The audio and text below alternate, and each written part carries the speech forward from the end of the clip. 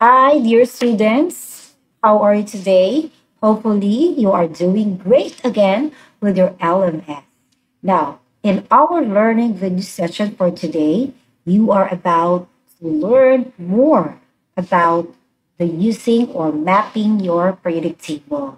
Of course, this is your teacher, Lori, and I am going to present to you now the correct answers from your activity last in Let's Explore This. Am I right? Okay, good. So, how about prepare now your notebook, your lecture or journal notebook, periodic table, and of course, your ball pen. Okay, so let's start. Now, we have here a periodic table. Hopefully, meron kayong din dyang periodic table. Okay? You're going to relate your answers, both of our answers from the activity. Okay? So we have here objectives. Identify the number of valence electrons. Number two, you are going to compare the electronegativity and ionization energy values of metals and non-metals. This activity highlights the location of the metals, non-metals, and noble gases in the periodic table of elements. This is important for you to realize that with the use of the periodic table, you can easily determine the kind of atom you are dealing with. Okay, so get ready now, your answer.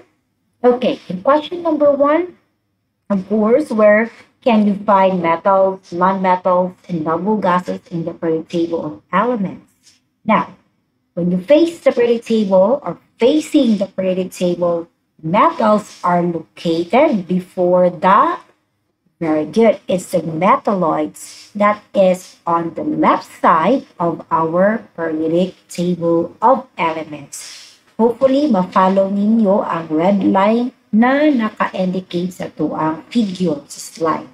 Okay, next. For how about the non-metals? Again, facing the periodic table, non-metals found after the metalloids. Saan dito yung metalloids? From boron up to here, no? Ito yung metalloids natin. After that, that is, or those are already our non-metals on the right side of the periodic table. Of course, except for this last group, no? Yung helium, neon, and argon, there are also other groups. Okay, for the noble gases, ito yung sinasabi ko. From here, okay, ito yung rightmost column ng periodic table or group 18 or group 18, right? Okay, that's good. So actually, tapos na kayo ito when you were in grade 8 or even grade 7. So moving on. Which number tells you the number of valence electrons? The representative elements or main group of elements are found in the S block and P block of the periodic table. The group of number of the S block or groups 1 and 2 elements tells us the number of valence electrons. So, say pasabot. Now, if you have your copy there in the periodic table, yung number na makikita nyo from, anong tawag dito? Ayan, vertical. Okay, vertical, it's 1 and 2, 3, 4, 5, 6, 7, 8. Those are group number. If you're going to observe, meron yang specification yung periodic table natin. Okay? Yung naka-horizontal, those are periods. Okay? So, how many periods meron ang ating periodic table? Very good. There are 7. How many groups na meron sa ating periodic table? If we're going to relate that on the number of valence electrons, meron yang 8 or group 8 of what they call that sa ating periodic table, group 1 up to group 8. Okay? But of course, exemption itong nasa gitna. For example, all elements belonging to group 2, yung mga group 2, meron din yung 2 valence electron. Exception is the helium in group 18. No? For the P block elements like the group 13 to 18, the number of electrons is the group number minus 10. Actually, this pattern does not include the transition elements. Okay, so again, this is a group 1. So meron yung valence 1. Yung group 2, meron silang 2 valence. And then from group 3, yung boron group, that's meron silang tatlong. Okay, very good. Valence electrons, carbon group, meron silang 4 na valence electrons. And then it follows na. Okay, sana nakuha niyo yan, yung ating logic ng periodic table. Next, number 3. Now, how about yung number of valence electron ng metals? Can you observe that? Remember, metals have lesser valence electrons. Asa yung makita mga metals? Very na side, no? Facing your periodic table, here starting from, dito? Left part to right, okay? So, from left here, no, makikita niyo dyan yung mga metals natin. So, obviously, they have lesser number of valence electrons. So, 1, 2. Okay, good. How about yung noble gases natin? Of course, they have 8 valence electrons, except for helium na meron niyang 2 valence electrons. Okay. Next, what kind of element has less than 4 valence electrons? Those are called metals. Less than 4, 1, 2, up to here are metals. Well, the non-metals, pag above 4 na yan. The valence electrons kasi are the electrons directly involved in forming bonds to form compounds. Again, they are important, yung valence electrons, in forming bonds. Bakit mapuform ng bonding yung mga chemical elements? Para makagawa sila ng compounds. It is important that you know the number of valence electrons so that you can illustrate how bonds are formed. It is good that you have found out that metals have low electronegativity and non-metals have high electronegativity. Now, anong sinasabi mo electronegativity, ma'am? So, tingnan natin sa next slide. Okay. Low electronegativity, generally, ito yung mga metals. While the high electronegativity, ito naman yung mga non-metals. So, yung example ko dito ng periodic table is naka-base ng electronegativity value.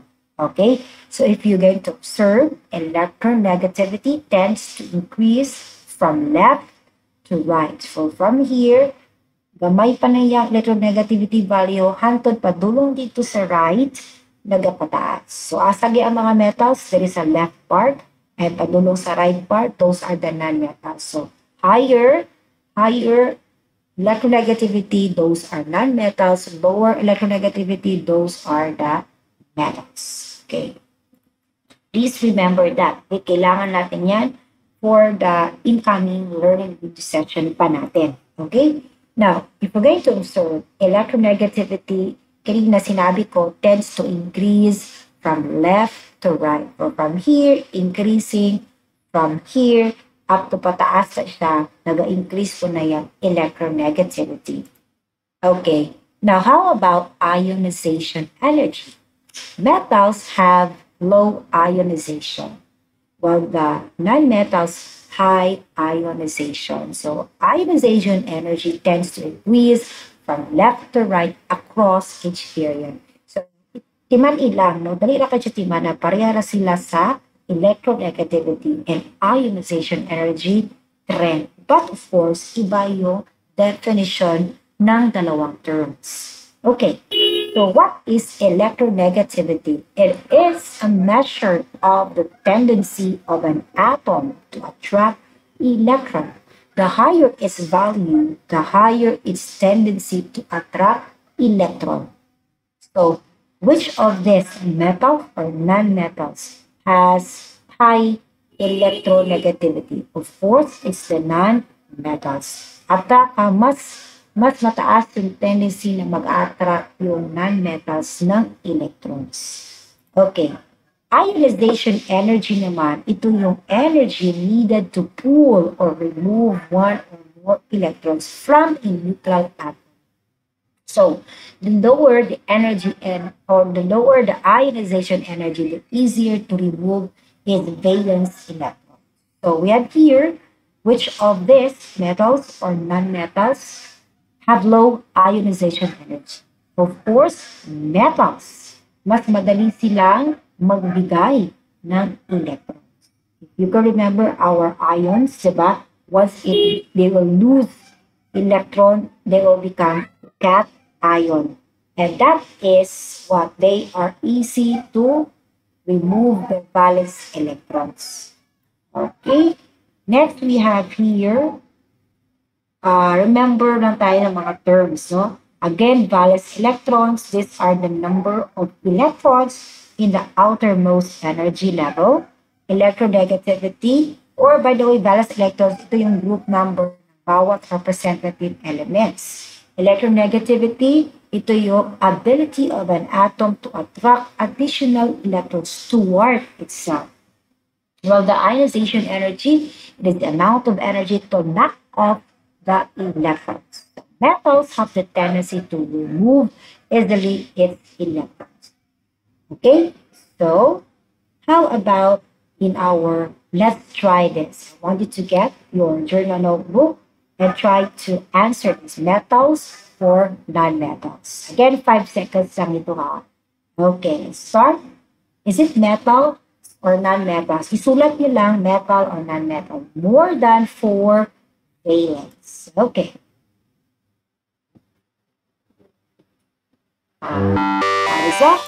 Ayan. Next. How about, okay, hopefully you were able to get that, ha? Review muna. Yeah, for number, of course, that is non-metals. More than 4 valence. Okay, how about this? Ready? Go. Time is up. Okay, what do you think is the correct answer? Low electronegativity. Very good. They are metals. Next for our number 3 items. Item. Okay, go. Okay, time is up. So what do you think is the correct answer? High ionization energy. What do you think? Very good.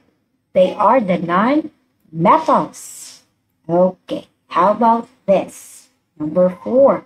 Easier to remove is valence electron. Ready? Go.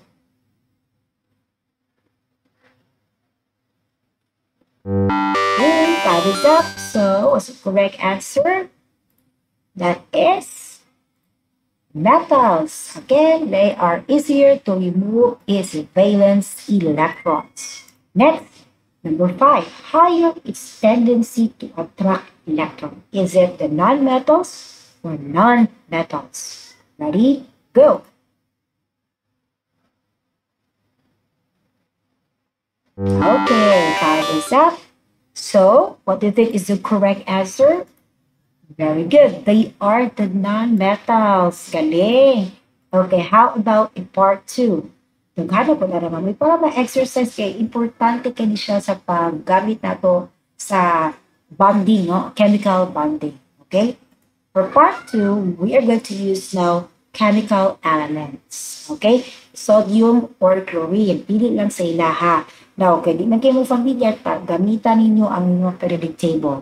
Which of them has the higher its tendency to attract electron? Ready? Go. Okay, time is up. So what is the correct answer? Very good. Chlorine. So siya ang mas what? Gusto mo attract mo electron. Chlorine is what? Kanina, di ba, naka-remember mo? It is an ion. Once maka-form siya o compound, may mo siyang anion. Negative, di ba? Okay, next. Magnesium or chlorine. Easier to remove its valence electron. Go. Okay, time is up. Ready? Okay, what do you think is the correct answer? Of course, magnesium. It's easier to remove valence electrons. Okay, do you want more? Daghan pa kayo si Ma'am Dere for number 8. Potassium or nitrogen? More, more than, sorry ha, namali na siya. It's a more than 4 valence electrons. Ready? Go. Okay, so the correct answer is very good. It's the nitrogen. It's in more than 4 valence electrons. Okay, how about this? Calcium or fluorine? Low electronegativity. Ready? Go. Okay, what do you think is the correct answer? Is it calcium or fluorine? Very good. It's the calcium. Okay, how about one more, number 10, lithium or sulfur? High ionization energy. Ready? Go. Okay, time is up. So, what is the correct answer? High ionization energy? Very good. It's sulfur. Okay, so hopefully you were able to learn and be amazed of our chemical elements. And of course, punta na realize ninyo na importante dyan gamiton ang periodic table. Okay, so how is it? Kumusta nga itong activity? Hopefully, ma-remember ninyo ang short topic na to. Balik-balikan lang yun siya ng video. And then do not forget to subscribe and like my YouTube channel for future learning in chemistry. Please keep learning. Don't stop here in my video. Maningkamot magbasa-basa o maningkamot magtuon. Okay? So see you again till next time and goodbye!